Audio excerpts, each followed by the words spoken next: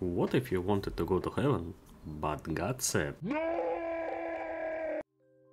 This is a 3D third-person demo featured in official Godot documentation. Let's read the thing. A 255 strings code page with a 150 strings physics update function that contains 14 if statements. Yeah. If your project is anything like that, I want you to know, you deserve better. And I am not talking about dividing your physics update into functions. Follow me and I will show you how you can start your project in a way you won't experience bitter regrets in the future. Welcome to God Controller tutorial series. But before we code anything, we'd better answer a question. What even is a player character? Well, player character is a system which controls, simulates and visualizes a character that is controlled not by autonomous script, but by a human that actively presses his inputs. If only humanity had some theory on completing such ambitious tasks. Actually, we have. It's called MVC software design pattern. And I want to clarify one thing. I'm not a preacher that persuades you to use some enterprise practices for greater good. You are already using them, and I want you to become aware and bend the reality to your knees. Let me illustrate my point. Godot has an option to use a template for a new script, and one of these templates is a basic controller for a 3D character. You can opt in to use them when creating a script for a character body 3D node. Let's read it. If input, then model. If input, then model. Simulate. But we don't have any graphics yet. Let's add a capsule to our player. Now we can launch our game and control the character. The code didn't change, but the visuals are updating. Why is it? Well, see this thin white line? It tells us that capsule is a child node to the character. The term child in this context means that it copies some transformation from the parent. So, in the frame update function, there is an invisible instruction. We moved parent. Now move children. If input happens, then change model parameters, then simulate, then visualize. The basic character template already complies with the MVC approach. Now when we understand it, what can we do better? Well, the first thing I want to fix is this strange rect order of operations. Let's first gather all possible inputs, solve all possible conflicts there, compress data and pack it into a usable object. Then we give this input object to the model to simulate, and only then we start visualization process. Right? Model knows nothing about the process of input gathering, and is only interested in the input data. U is only interested in changes in the model fields and knows nothing about the simulation process. So there is no reason to have the code of these different parts to be in one place. And if we don't need them in one place, what are they even doing here? Why aren't they all independent components? Today we are using 2 input fields and 1 model field, but it isn't for long. We are creating a big game here, so no need to blow the central class, am I right? Create 2 simple nodes, call them like input and model, and cart this code to there, we don't need it here. This process of crushing your code to smaller pieces is called choosing abstractions, and it is one of the best things you can do with your project. We did an initial cleanup, but let's pause for a second and think of the future. An encapsulated input package is nice to have, but what our model does with it? Our model is actually still uses the if something then something approach. Let's talk about it. You want to create Mario? You can take your if statements and you are good to go. You want to create Hollow Knight? You probably still can, but it won't be pretty, I promise you. You want to create a Souls-like combat? You are doomed. Combat stances switching, double wielding, shield usage, evasion rolls, heavy attacks, partially charged heavy attacks, poise, comboing running and attacking into a single animation of run attack. Just no. But why? Why is it? Is Godot an engine for Marios and Hollow Knights at best? Are we cursed? No, you aren't, but we need another round of abstraction choosing. Game characters can do many things, but they have a common feed. They aren't doing many things at once. Most characters have an initial state and a number of other states they can transition to in response to some inputs. You know what else has this description? State machines. And yes, state machines will probably be a recurring theme on this channel, but if you really think of it, what in games is not a state machine? Not in an implementation sense, but in a mathematical one. For a fencing game with long lock-in animations, probably the whole character is a state machine. In a dynamic movement shooter like Apex Legends, the character is probably a sum of two state machines, legs and torso, so it can shoot, throw grenades and use abilities, all together with jumping, sliding and wall running independently. But why bother? Well, imagine you have a character that can have 40 states. That's 40 behaviors. Even if you have a perfect binary definable branchings, your physics update function needs to have 6 if statements.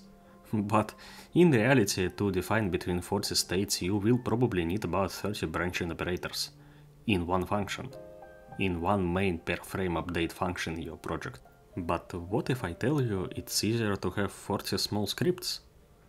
Because in the case of script per state basis, the branches aren't trying to define every of 40 states.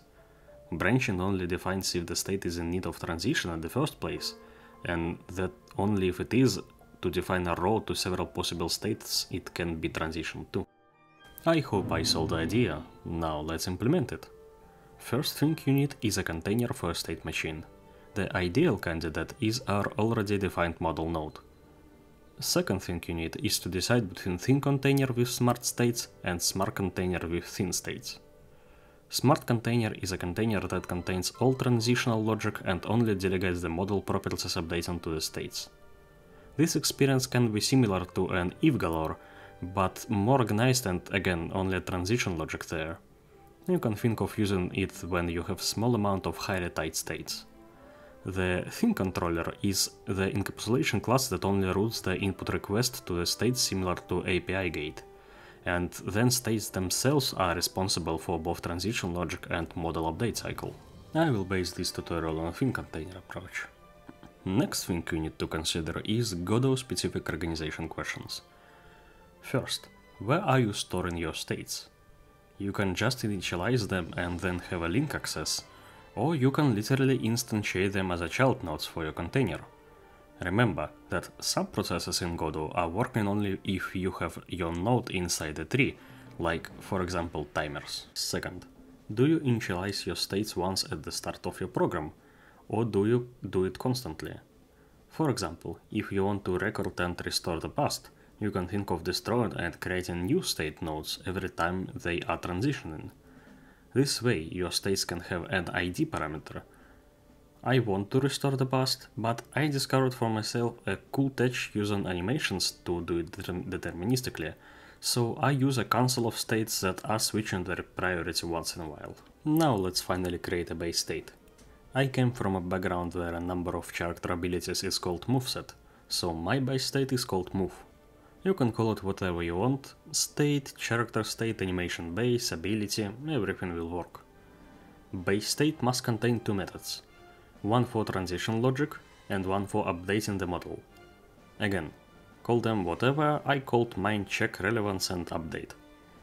It also will contain some variables that all states will have in the future, and I personally added two methods to use on the start of the state work and in the end, because a lot of things can benefit from it. Backtrack a bit to the input package.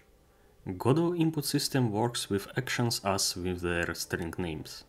We can comply with it and use similar system in our model as well. In this context, compressing 4 input actions into a single vector is okay, but the step of turning jump action into a boolean I would skip and just forward this information as a string. For this, create an array of strings and just show there all the actions you see fit, and then the transition logic will think of what to do with it. To recreate the basic template behavior, we need 3 states: idle, running and jumping. Idle 1 is simple. It updates nothing and only checks if jump action is pressed or if input vector is not 0. Running 1 gives its priority if jump is pressed or if input vector is zeroed. And the jumping one is more interesting. First, it can utilize the odd enter method to give the player positive vertical velocity at the start. Then we want to achieve falling sometimes, so in the update we are modifying that velocity as well. And the transition logic is also different. We simply won't give the priority while player is airborne. Then we check the input vector to decide between idle and run. And to wire this all up, I am using a small operator class that simply routes the inputs. And of course, who writes the right code from the start, so debug a bit. The demo is done, but I still have some questions to my state's behavior. See this transition logic. Isn't an if galore yet, but we have an if per state, and the code is heavily duplicated. Remember, if we had 40 states, this will be 40 ifs in every script, and I didn't create all this to end like this. When you see duplicated code, think of the place you can do this instead to avoid duplicating. This isn't a structure question, but an implementation one, so different elegant solutions can emerge. What I thought of is I saw the order of idle and running logic. We clearly are prioritizing the jump to our movement, and the future states will certainly have this phantom priority. Well, if they have them, why are they phantom in the first place? Why aren't they a field somewhere in our abstraction? Look at the jump state. It has its input action in the Godot sense. If jump button pressed, jump action registered in the actions array. But why idle and running must be different? Aren't they have their action buttons too? Running action buttons are any of arrows or via ASD. Idle action is no other inputs pressed at all. What if actions array really contained all actions player issued? Possibly all 40 of them are strings code. Well, then we moved from logical code branching to a data structure, and data structures we can sort. What if we literally had an action priority written somewhere? My transition logic is in my states, but if you use smart container, you'd probably have it there. Create a dictionary that assigns an action string to its priority weight. Then create a custom sort function that sorts strings based on the weight data. Now our states are having two main behaviors. They either ready to change or not. Their readiness is an internal function. For example, jump state isn't ready to change if player isn't touching floor. And if state is ready to change, no questions being asked. It just transitions to the highest priority out there. The running and idle codes now are simple as fuck. And the only price we pay for this beauty is our input gatherer's code having to do some work. Does it have branches? Yes, it does. And it will have an if statements for each new action you add to your game. But look at those if statements. They are completely linear and interchangeable, truly one level of encapsulation. And the code in the branches is harmless, it just appends a value to an array. We completely separated our input logic from our simulation logic, and it turned out both became easier to understand. The states approach crushes your solution into smaller portions, and it's a really liberating thing. When you want to implement a feature, you know the state you want to change or create to achieve this. For example, if you want to give our player the ability to change the flight direction in the air, simply modify the update function in jump and recognize input vector. If you want to use a more modern approach to jumping, divide it into two states, jump starting and falling. The jump start gives player initial speed and lingers for some time to lock inputs and to let animation flow. Then it transitions to the falling state, where animation changes and, for example, ability to make plunging attacks appears.